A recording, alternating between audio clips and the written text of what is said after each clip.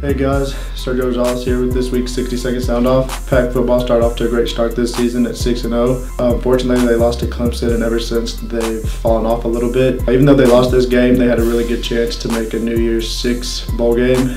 But as most of you know, they lost a heartbreaker to Wake Forest this past Thursday night. But it's okay because basketball season's here now and Kevin Keats is a winner. Men's basketball is off to a fast start. They won their first game against Mount St. Mary's 105-55.